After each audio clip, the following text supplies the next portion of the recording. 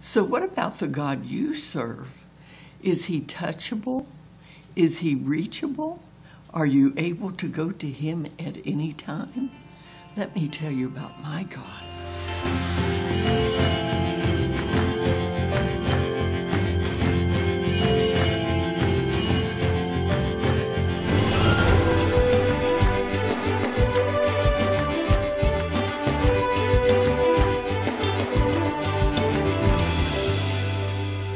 I believe that so many of us Christians have received Jesus as a little God that has to be put up on a pedestal, and he's not touchable, but he is just a God, another God that we've added to our list of gods.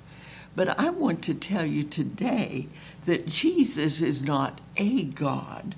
Jesus is the God. We're told in Hebrews 4:15, "For we do not have a high priest who cannot be touched with the feeling of our infirmities, but was in all points tempted such as we are, yet without sin." Jesus has really been showing himself to me in these last months, weeks, and days. And Jesus is the greatest friend that we can have or we will ever have. It makes me think of an old song we used to sing, "What a friend we have in Jesus, all our griefs and sins to bear. What a privilege it is to carry everything to God in prayer." He cares about the biggest thing in our lives. He cares about the smallest things in our lives. There's nothing too big, too little, too great, too long, too short, but what Jesus is interested in. There's also another old song we used to sing, and it was, "Come and dine, the Master calleth, come and dine. You may feast at Jesus' table all the time. He who fed the multitude and turned the water into wine, to the hungry calleth now, come and dine." That's the kind of Jesus we have. As I was preparing this, the Lord dropped in my heart how gregarious Jesus was. According to Webster's dictionary, gregarious means he was fond of being in the company of others. He wasn't aloof. He wasn't so spiritual or so religious. He wasn't touched by people. He was touched by people everywhere he went, and he cared for people. One of the reasons I see Jesus as a gregarious person, the little children loved him and they ran to him, and Jesus loved them. The disciples had a problem with this, and they tried to keep the children away from him, and Jesus told them, said, "Don't you forbid those children from coming unto me." He wanted the touch of even the children.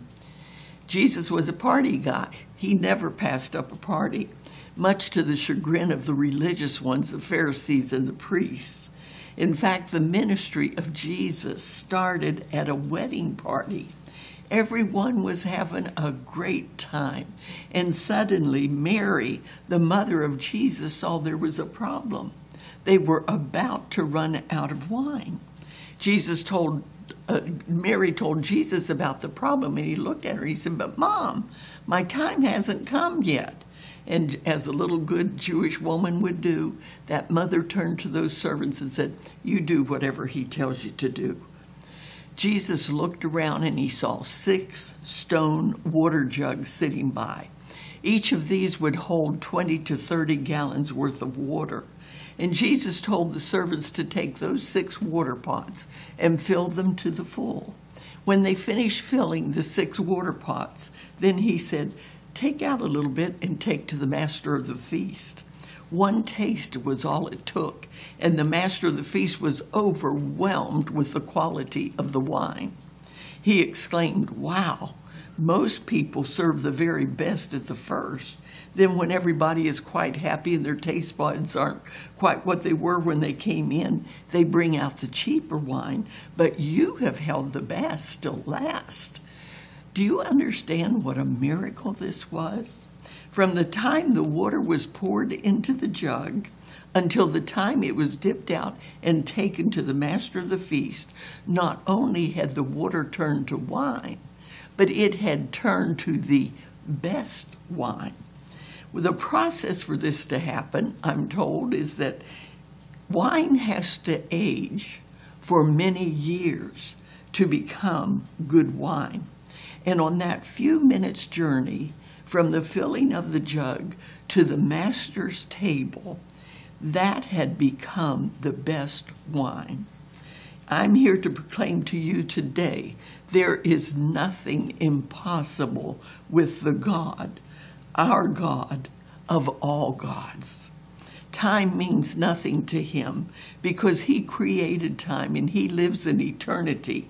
He knows no beginning and he knows no end. Whatever situation you are in, however long it has been, in a moment and in a twinkling of an eye, Jesus is right there in the middle of your situation.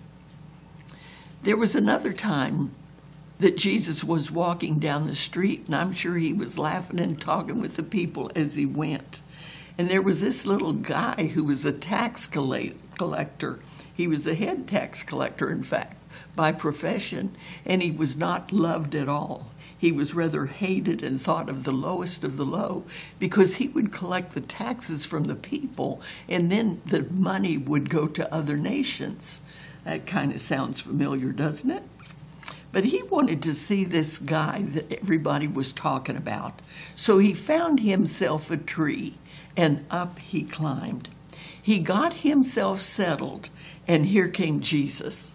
Jesus not only noticed him, but Jesus called him by name, Zacchaeus. Zacchaeus had an important appointment with this guy. He just wanted to see, and he didn't even know it. As Jesus looked up in that tree and he saw Zacchaeus, he said immediately, Zacchaeus, come down. I'm going home with you today. An unexpected dinner guest. May I tell you that Jesus does know you by name? You are not just a number to him. He knows your name and he wants to go home with you. He wants to stay at your home with you.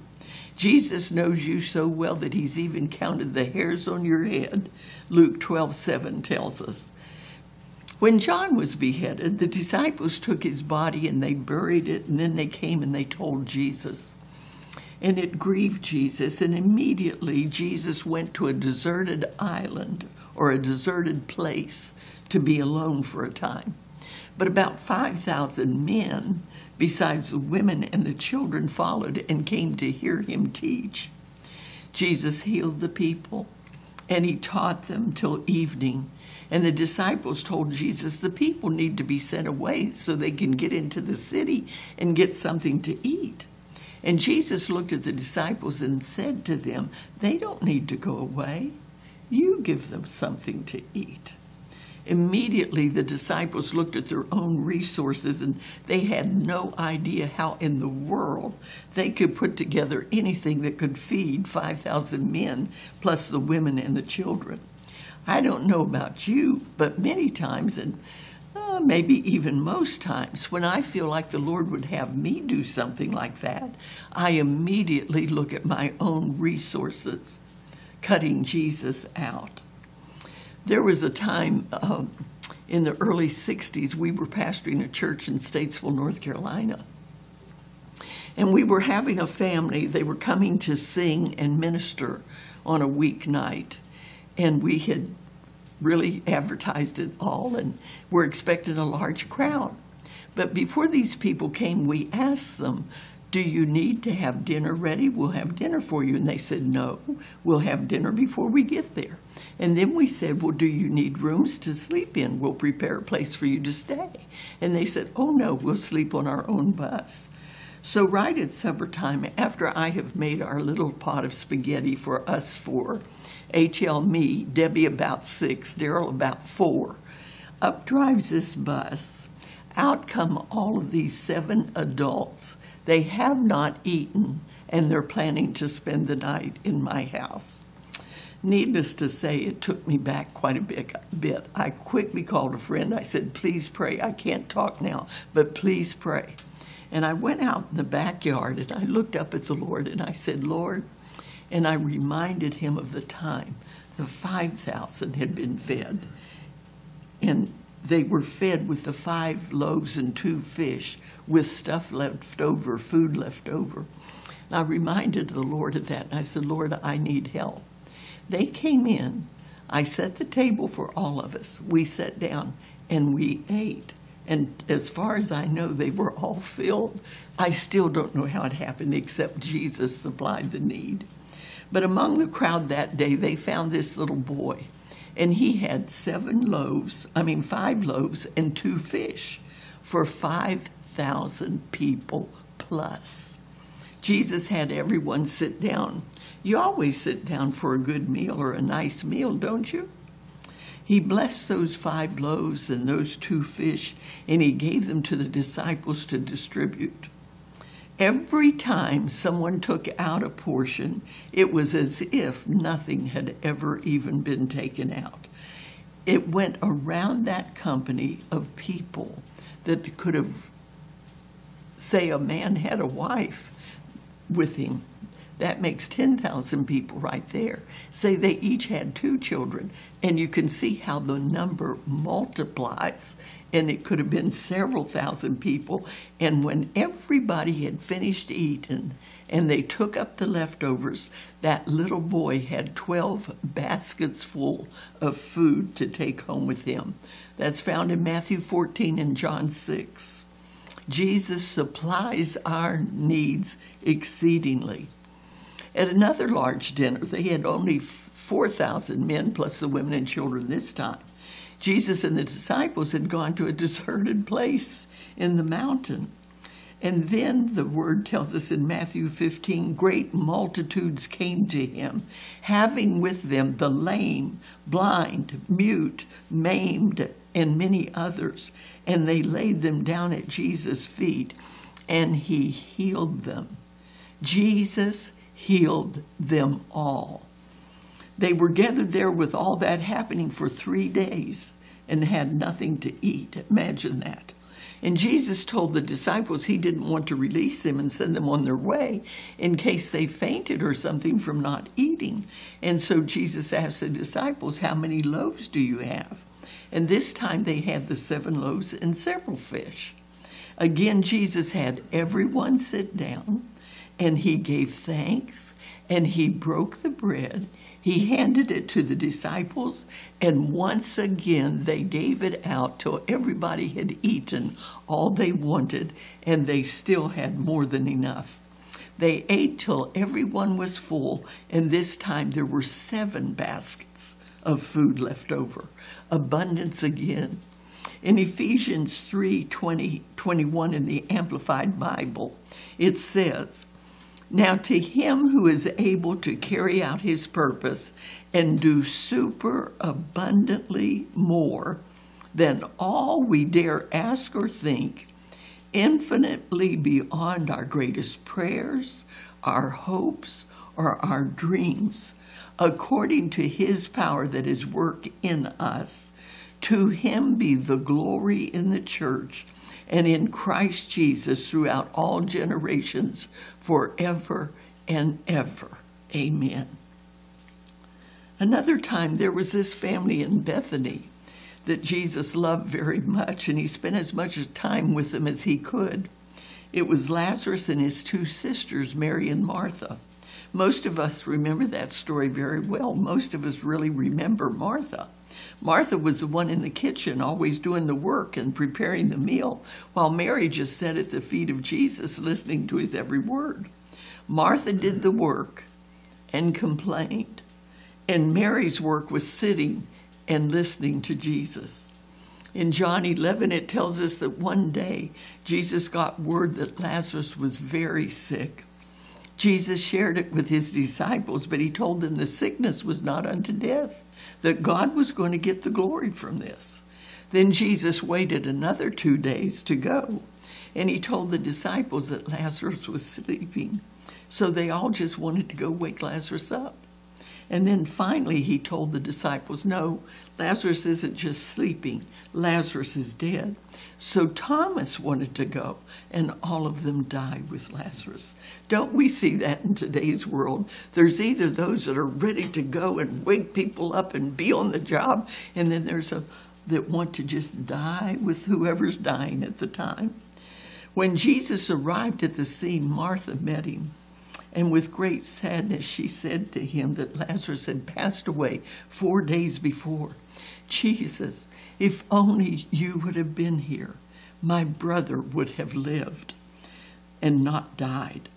Martha thought Jesus had arrived too late, but his late coming was very purposeful. He was going to raise up Lazarus for the world to see and to believe. And Jesus told Martha that Lazarus was going to rise again. And Martha said, oh, I know that. There's coming a day, and at the resurrection, at that last day, he will live again. And Jesus looked at her. Can you imagine the look? Jesus must have looked into the depths of her eyes. And he said, I am the resurrection and the life. He who believes in me, though he may die, he shall live. And whoever lives and believes in me shall never die. Do you believe this? Martha just could not understand that she was looking face to face at the resurrection and the life. How awesome. She knew that, yes, somewhere, sometime, someday in the future, there was going to be a resurrection, but she didn't yet know the person that was standing in front of her who was the resurrection and the life. Before Martha ran to get Mary, though, she said, yes, Lord, I do believe that you are the Christ, the Son of God, who is to come into the world. Suddenly, the resurrection and life had entered Martha's spirit, and she recognized who she was speaking to. When Mary got there, she looked at Jesus and she said, Lord, if you would have only been here, my brother would not have died. Jesus asked him, well, where did you put him? And he was very troubled in his spirit to see them weeping like they were. And Jesus wept. People around said, oh, look, how much he loved him. But Jesus wasn't weeping because Lazarus was dead. He was there to raise him up. Why would he weep over death when he knew life was there in the next couple of minutes? I believe Jesus was weeping at all the unbelief that was around him. Jesus asked that the stone be rolled away, and Martha was concerned about that because Lazarus had been in that grave for 4 days, and she said, Jesus, there's going to be such a stench. But Jesus stepped before that tomb and prayed to the Father. Father, I thank you that you have heard me, and I know that you always hear me. Because of the people standing by, I said this, that they may believe that you sent me. Some people wouldn't believe if Jesus would have just called Lazarus forth. They had to see him pray and ask God to be involved in the situation when he was God. He then loudly called, Lazarus, come forth. I believe if he had not been specific as to whom he was calling to come forth, I believe that everyone in that cemetery would have come alive. I really believe that. When Jesus spoke, Lazarus, come forth, out of the tomb came Lazarus, still wrapped in his grave clothes, with even his face covered. And Jesus then said to all the people standing around, loose him and let him go. Many people came to believe upon Jesus that day because of his raising Lazarus from the dead. It may look like your situation is hopeless. It may look like it will never change. It may look like it has been too long. But I'm telling you, our God is able to change the situation. Shortly thereafter, and 6 days before the Passover, Jesus came back to visit Lazarus, Mary, and Martha, and have dinner with them once again. And this time it would be their last dinner together. Martha was doing her thing and serving the meal. Jesus was at the table with Lazarus, and Mary is once again at the feet of Jesus. Only this time she had a pound of very costly oil of spikenard.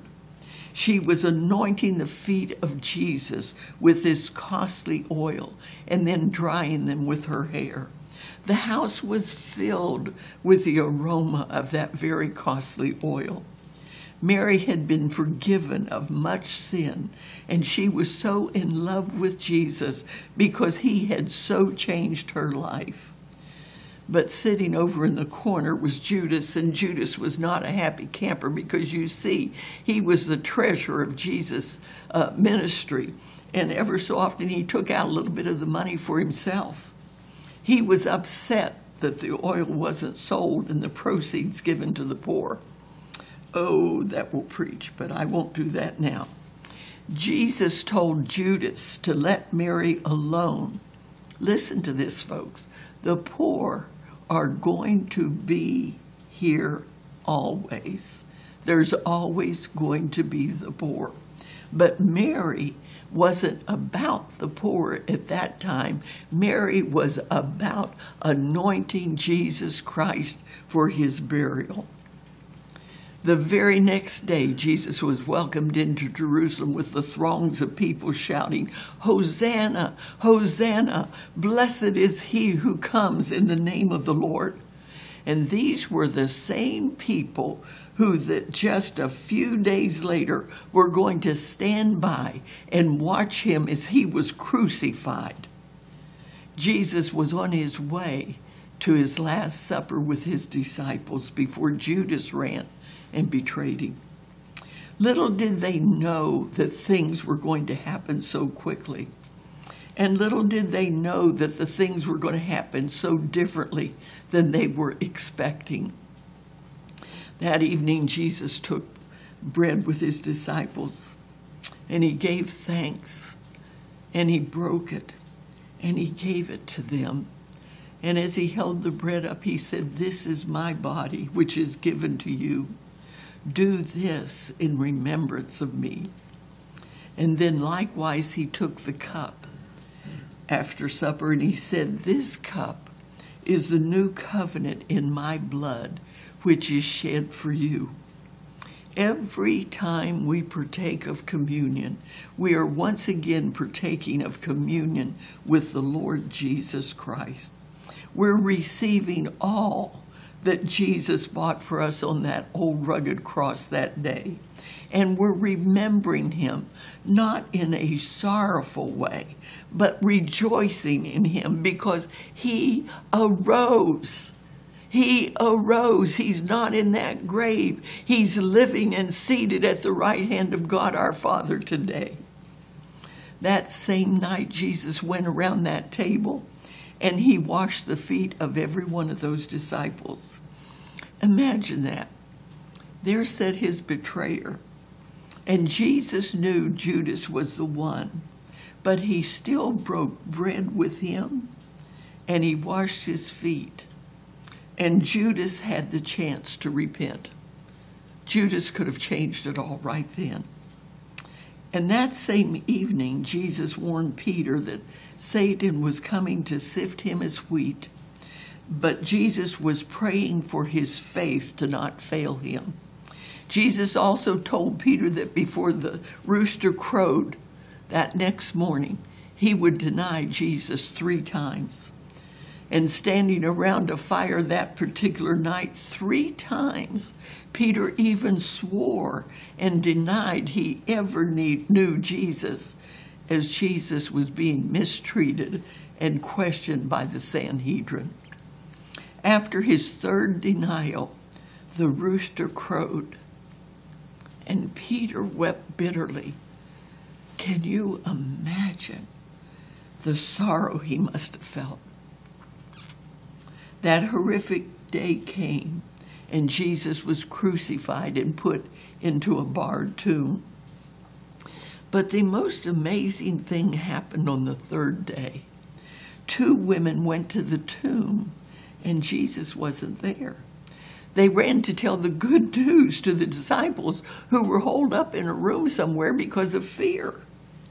And after that, Jesus was seen by his disciples many times during the 40 days before he was taken up in the clouds to be at the right hand of God the Father. One day after that, Peter decided he was going fishing. So the other disciples decided to join him, and they fished all night to no avail. Nothing was biting at all. Then someone on the beach that morning called to them and said, "Children, do you have any food?" And they answered, "No." And he told them to cast his nets on the other side of the boat.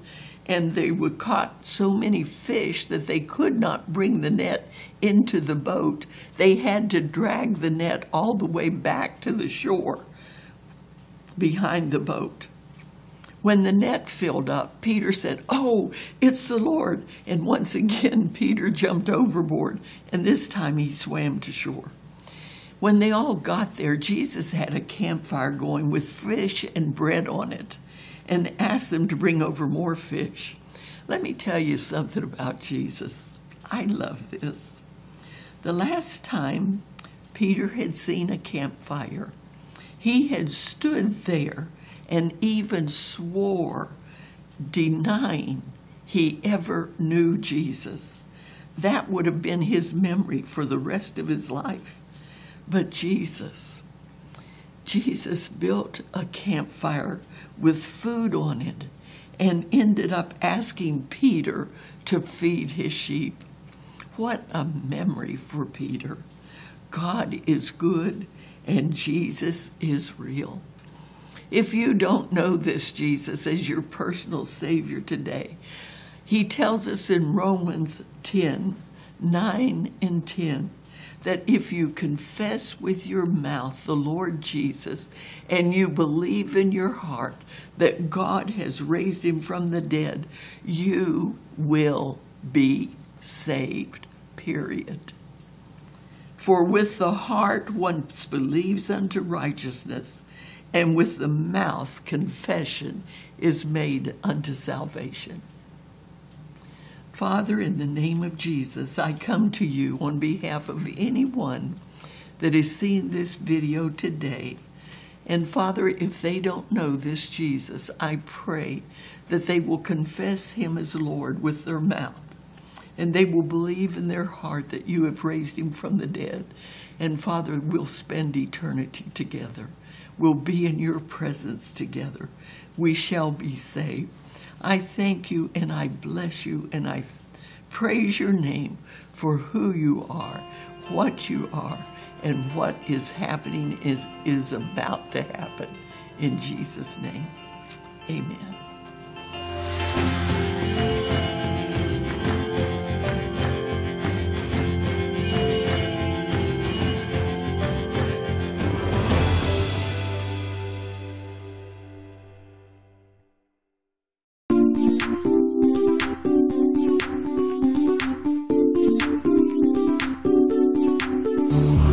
So if I'm in Christ and he sees Christ when he's looking at me, then he's pleased.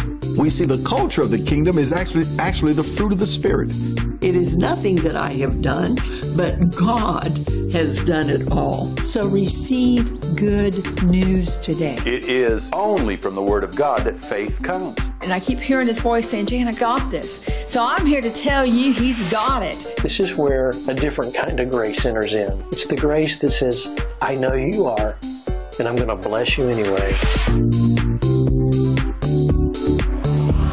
From all of us at Sea Life Ministries, Happy